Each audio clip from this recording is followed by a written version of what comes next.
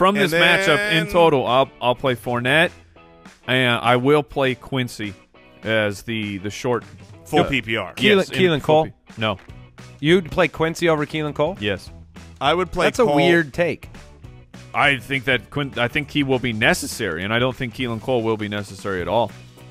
Yeah, but I do think that Keelan Cole can beat this Jets defense. I would rather play Keelan Cole than Quincy, but I understand the argument from both sides, because if the Jaguars are up, they get a defensive That seems score, like a really Keelan Cole's had one good game. Oh, this sounds like you two got to face off. Sure. Waterbet. Keep in mind, Quincy had a pretty bad game last game, and Cole is still the target leader. The Jags are top 10 against every position in fantasy, and the Jets have given up 30 fantasy points a game to the wide receiver position.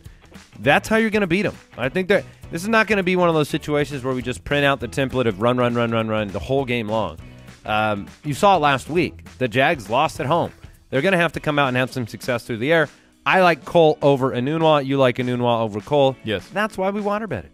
Otherwise, in this matchup, there's not a lot to be excited about. I don't think there's a lot to be excited about, even those two that were competing. Yeah. We might win 8-6 on the fantasy points. Hey, everybody. Thanks for watching. If those were the best few minutes of your life, you should probably click the subscribe button and check out a full-length episode.